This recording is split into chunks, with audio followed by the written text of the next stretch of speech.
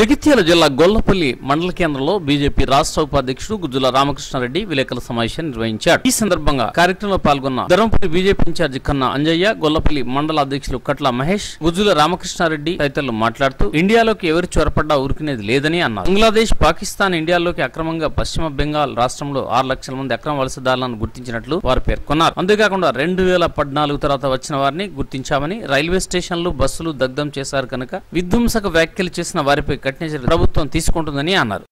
ఎక్కడైతే పాకిస్తాన్ లో భారతదేశం నుంచి విడిపోయినటువంటి పాకిస్తాన్ లో కానీ, బంగ్లాదేశ్ లో కానీ, లేకపోతే ఆఫ్ఘనిస్తాన్ లో కానీ, అక్కడ ఉన్నటువంటి హిందువుల మీద కానీ, అక్కడ ఉన్న సిక్కుల మీద కానీ, అక్కడ ఉన్నటువంటి మైనార్టీలు ఉండేటువంటి క్రిస్టియన్స్ మీద కానీ, బౌద్ధుల మీద కానీ, జైనుల మీద కానీ దాడులు జరుగుతూ ఉంటే ఆ దాడులను అరికట్టడానికి కొరకు నువ్వేమో ఆ దేశాల మీద ఏమో ఏ రకమైన ఒత్తిడి తీసుకొచ్చావు. వాళ్ళు ఇక్కడ శరణార్థులుగా వస్తే ఇలా వాళ్ళ పౌరసత్వం ఇస్తా అంటే ఈ దేశం మొత్తము విభజించేటువంటి ఒక కుట్రతోని తీవ్రమైనటువంటి అల్లర్లు సృష్టిస్తూ ఉన్నారు. ఈ దేశంలో ఉన్నటువంటి ఒక్కటే ఈ దేశ ప్రధాని నరేంద్ర మోడీ గారు క్లియర్గా చెప్పినారు, ఈ దేశంలో ఉండేటువంటి ఏ పౌరునికి నష్టం లేదు, ఏ పౌరుని యొక్క పౌరసత్వం రద్దు కాదు, ఏ ఒక్క పౌరుడు ఈ దేశంలో నివసిస్తున్న వాళ్ళు, ఈ దేశానికి సంబంధించిన వాళ్ళు, ఈ దేశంలో పౌరులైనటువంటి వ్యక్తులు ఎవరికి ఎలాంటి భయం లేదు, ఆందోళన చెందవలసినటువంటి అవసరం లేదు. ఈ దేశంలో అక్రమంగా ఎవరైతే చొరబాటుదారులు ఉన్నారో వాళ్ళని మాత్రం ఈ దేశం నుంచి తిరిగి పంపించాలి. ఈ దేశంలో కొన్ని రాష్ట్రాలు పశ్చిమ బెంగాల్ ఉన్నది, మమతా బెనర్జీ అక్కడ ఎవరితో గుండాగిరి చేస్తూ ఉన్నది. ఎవరైతే అక్రమంగా చొరబాటుదారులు ఉన్నారో, అక్రమంగా వచ్చినటువంటి వాళ్ళు ఉన్నారో, వలసదారులు ఉన్నారో వాళ్ళతోని అక్కడ ఆమె ప్రభుత్వం నడిపిస్తూ ఉన్నది. అక్కడ ఉన్నటువంటి హిందువుల మీద, ఇతర మతస్థుల మీద తీవ్రమైనటువంటి దాడులు చేస్తూ ఉన్నది. అట్లా కాంగ్రెస్ పార్టీ ఒక రాజకీయ కోణంలో ఆలోచించి ఇలా కమ్యూనిస్టు పార్టీ కానీ మిగతా ఎన్ఆర్సీని వ్యతిరేకించే రాజకీయ పక్షాలన్నీ కూడా ఏ కోణంలో ఆలోచిస్తూ ఉన్నాయి, ఓటు బ్యాంకు కోణంలో ఆలోచిస్తూ ఉన్నాయి. కానీ భారతదేశంలో ఉన్నటువంటి పరిస్థితులు ఏంటి, భారతదేశానికి పాపం వచ్చినటువంటి శరణార్థులు మైనార్టీల సంగతి ఏంటి, కాశ్మీర్లో ఉన్నటువంటి పండితులు ఢిల్లీ రోడ్ల మీద బిచ్చగాల మారిపోతే పట్టించుకొని పార్టీ వల్ల విపరీతమైనటువంటి అల్లర్లు చేసి ఈ నిరసనలను దేశవ్యాప్తం చేసింది. ఎన్ని రోజులు పాకిస్తాన్లో ఉన్న హిందువుల గురించి కానీ, అక్కడ ఉన్న మైనార్టీస్ ప్రజల గురించి కానీ ఎందుకు ఆలోచించలే, బంగ్లాదేశ్లో ప్రజల గురించి ఎందుకు ఆలోచించలే, ఆఫ్ఘనిస్తాన్లో దాడులు జరుగుతూ ఉంటే ఎందుకు ఆలోచించలే, ఇవాళ ఎందుకు కాశ్మీర్లో దాడులు జరిగి కాశ్మీర్లో ఉన్నటువంటి పండితులు, అక్కడున్న హిందువులందరూ వలసలు వచ్చి ఢిల్లీ పార్కుల మీద ఉంటే ఎందుకు ఆలోచించలే, ఇవాళ దేని గురించి మీరు ఆందోళన చేస్తూ ఉన్నారు? ఈ విషయాలన్నింటినీ కూడా తీవ్రంగా ఖండిస్తూ ఉన్నాం.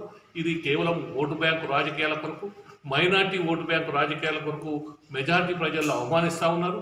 ఈ రకమైనటువంటి దుర్మార్గాలకు భయపడే సమస్య లేదు. ఎన్ఆర్సీ ఖచ్చితంగా అమలు చేసి తీరవలసిందే. మేము మా రాష్ట్రంలో ఎన్ఆర్సీని మేము అమలు చేయము. మీకు రాష్ట్ర ప్రభుత్వాలకు ఉండే పరిమితి రాష్ట్ర ప్రభుత్వాలకు ఉంది. ఎన్ఆర్సీ విషయంలో రాష్ట్ర ప్రభుత్వాలకు ఏ రకమైన పరిమితి లేదు.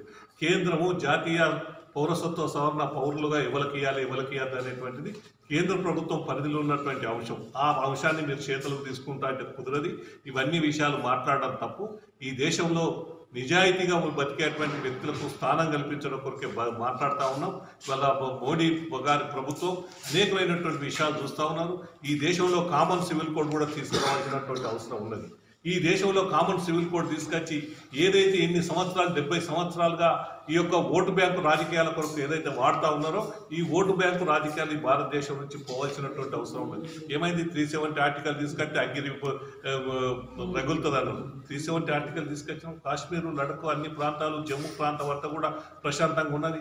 ఈ దేశంలో త్రిపుల్ తలాక్తో ఏదైతే ముస్లిం మహిళలు ఇబ్బందులు పడతా ఉన్నారో ఆ ముస్లిం మహిళల ఇబ్బందులను తొలగించడం కొరకు త్రిపుల్ తలాక్ చట్టాన్ని తీసుకొచ్చింది. ఇలా అయోధ్యలో రామ జన్మభూమి కట్టాలి అనేటువంటి విషయం, అయోధ్యలో రాముడు పుట్టిందని అబాల గోపాలం ఏం చదువురాని గ్రామీణ ప్రాంతాలకు ఒక అమాయక రైతును అడిగితే కూడా ఇలా అయోధ్యలో రాముడు పుట్టిందని చెప్పేటువంటి పరిస్థితి. దాన్ని కూడా ఒప్పుకోలేనటువంటి కాంగ్రెస్ పార్టీ ఇవాళ సుప్రీంకోర్టు ఇచ్చినటువంటి తీర్పును కూడా వ్యతిరేకించేటువంటి పరిస్థితులు వీళ్ళు వచ్చినారు.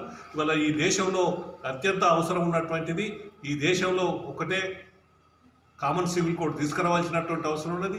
ఈ దేశం ఏదైతే సమస్యలతో మండుతూ ఉన్నారో ఇవాళ ఎన్ఆర్సీ తీసుకొచ్చినాం. ఎట్లా మండిస్తూ ఉన్నారు, ఎన్ని రోజులు మండిస్తారు వీళ్ళు, ఈ దేశ విభజన కొరకు ఎంత కుట్రలు చేస్తూ ఉన్నారు అనేటువంటి విషయాలు అందరికీ అర్థమవుతూ ఉన్నది. కాబట్టి ఖచ్చితంగా ఈ దేశానికి సంబంధించి దేశ సమగ్రతకు సంబంధించినటువంటి ప్రతి విషయంలో ఎక్కడ రాజీ లేకుండా భారతీయ జనతా పార్టీ కేంద్ర ప్రభుత్వం ముందుకోవడానికి మేము ప్రయత్నం చేస్తాం.